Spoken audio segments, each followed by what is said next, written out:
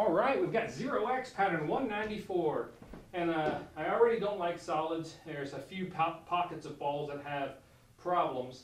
Stripes have this 13-15 problem, but if the 11 were gone, you could shoot 13 to the 15 or 15 to the 13 in a number of ways, and they get right on the 8 ball. And you can get on that by shooting from anywhere near this top side of the table and shoot this 14, cut it in. You're coming right at these balls. So you kind of have to shoot the 12 to the 11.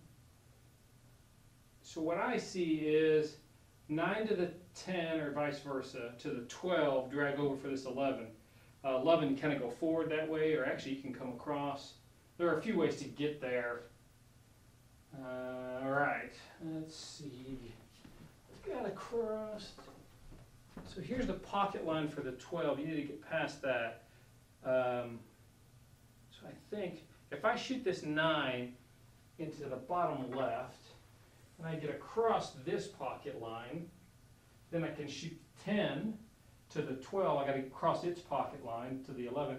I mean, this is really an exercise of knowing where the pocket line is. Once you know that in this pattern, I think you've got a pretty good chance of getting out. So I just need to shoot this 11 to get past this pocket line on the 10, right? So I'm just going to make sure I hit it and cross the pocket line.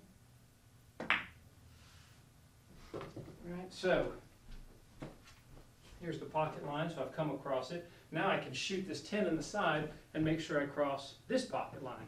So I'm just going to push this 10 in and just roll it up. I mean, this is not shooting it hard, but you just barely roll it forward.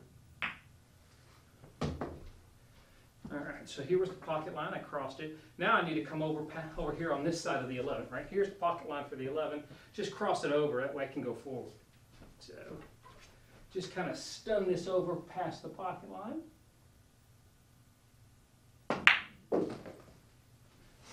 All right, so here was the pocket line. I stunned it over. Now I just need to come over like this onto the 14, and I should be good to go. So I'm going to hit this. I'm actually going to hit this with a little bit of a running English to the left, so make sure I clear the 3 ball.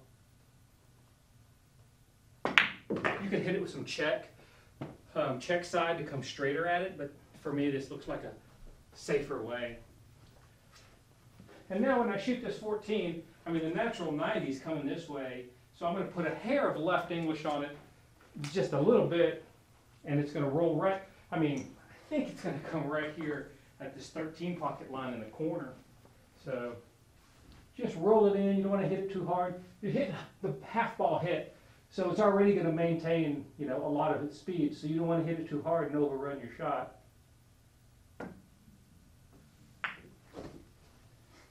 So let's see. I mean, just where I wanted to be. I'm straight in on the 13, so I just shoot a little stop shot there, and it should be good on the 15.